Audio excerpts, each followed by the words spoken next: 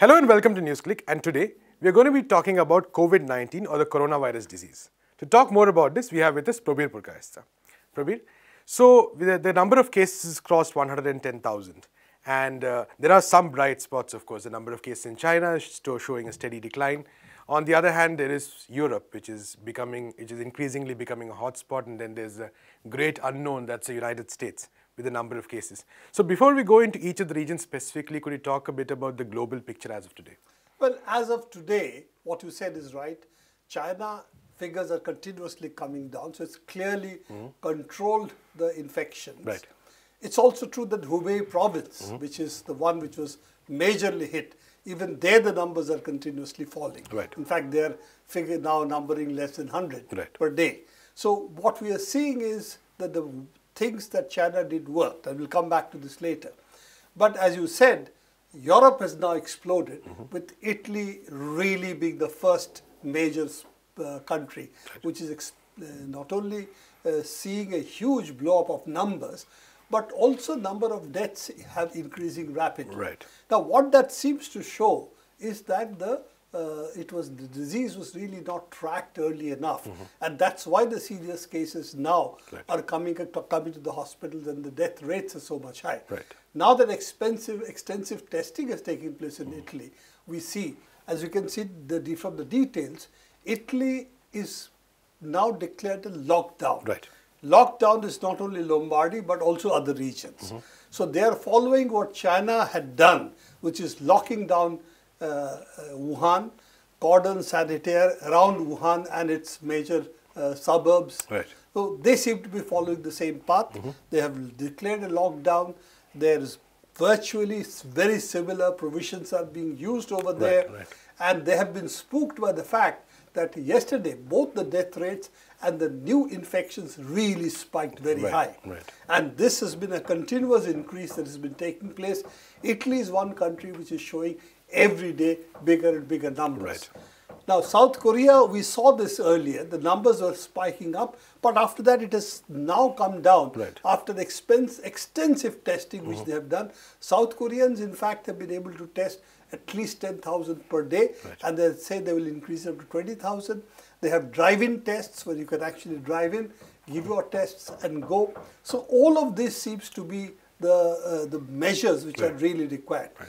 More than that, there is now a clear indication that's not the question. It's not really an issue of closing air travel, which is what Mr. Trump still keeps on talking about, how great we did by stopping air travel, but really social distancing, which breaks the transmissibility of the disease.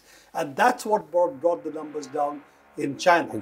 So if you look at it, what China had done, they had reduced transmissibility by social distancing. And that's what now Italy is trying to do as well. I think that's the only way that you can really tame the virus, because you don't have a vaccine for the next 12 months at least. So the only way you can do it is social distancing, cutting down all travels, cutting down the meetings, large-scale meetings, events, all of this, schools, universities being shut down, cinema halls being shut down, all places where people can come and infect large numbers. So that is one element of it. And the second element, which is also something that Italy needs to do, which China has done, which is intensive care support, really needs to extend itself, and you have to have the beds which are available in hospitals. The public health system has to be geared up for this, and that's a challenge Italy is right now facing. And Italy is only in some senses, maybe the tip of the iceberg, because France and Germany are also seeing a huge rise in the number of cases. There's Spain, of course, and the UK is also seeing a slow but steady increase nonetheless. So what we're looking at perhaps is the fact that the whole of the European continent, which has there are no real borders, there's a lot of free movement among these countries. The possibility of an explosion is quite high. You see, the European Union is really what you are seeing. And therefore, Germany, Spain, France were much more tightly coupled with Italy, both in terms of back and forth tourists, travel and so on. This is where you are likely to see the immediate secondary effect of what's happening in Italy. Also Belgium, Right. Luxembourg, Sweden, all these countries are there. But the major figures that we are now tending to see is like next is Germany and France. Right.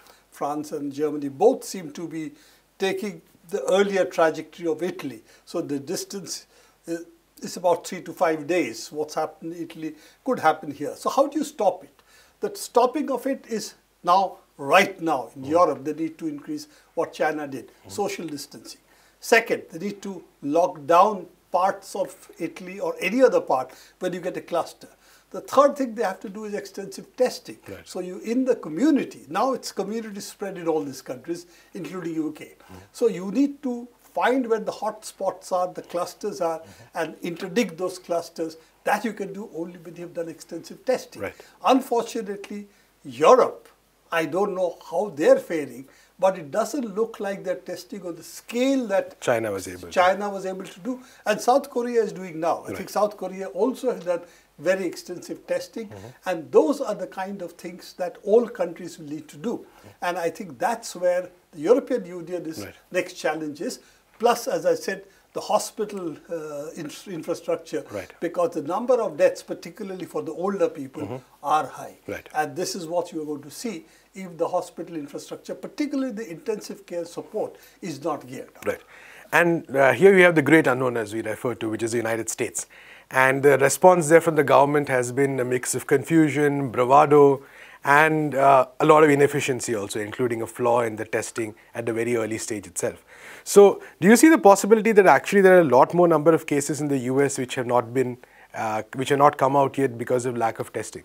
Well, as you said, it's a great unknown at the moment, because even the public health experts, and we have various experts on record saying, unless we test, we do not know. Right. And obviously, this is a part of now the community spread that we are seeing. Right. Almost most of the major areas are seeing clusters. Now, if this clusters, Washington State was a clear cluster outside Seattle or suburbs of Seattle. You're seeing the cluster in New York now. You see the cluster in California. So all of these are now seeing more and more clusters coming up. So it's definitely a community spread. There is a report which was about 2 to 3 days old, which says that Americans managed to test only 2,000 people. Now, that is in the 6 weeks since the CDC sent out the defective test kits, and then also further to that, whatever the tests they have now said others can also do. Right. In spite of that, they claim there's only 2,000 tests which have been done. Now, if extensive testing cannot be done, we have no clue the number of people who might be there, how many people are affected, what are the new clusters developing, and they don't seem to be moving in the direction of social distancing, lockdowns, and all of these things, because they have claimed these are all authoritarian measures the Chinese did, is not required. And as Mr. Trump said, that we have done very well because you closed our air traffic with China. But as we know, now the traffic is from Italy, it's from France, it's from Germany, and they don't seem to be testing on the borders, these people coming in either. So with all of this, US has become really the next possible case. And one small indicator of that unless we know the number of people, we do not know death to infection ratio. And the US also seems to show, compared to the numbers infected, a higher death. Now, why that is so could be due to various reasons, but that's the unexplained data over there. And the fact they've tested so little would seem to indicate that there is a huge gap between the number infected and the number tested and found infected. The last point, I really have no idea why they rejected the WHO test and decided to redo their own tests. Now they have weakened their testing. Instead of the 3 genomic markers which the WHO test looks for, which also CDC used to look for earlier, they're now looking at only 2 markers. And I still don't know why they have not been able to replicate what, for instance, South Korea has done, what even India, with our limited facilities, we seem to have done more tests than what United States has done.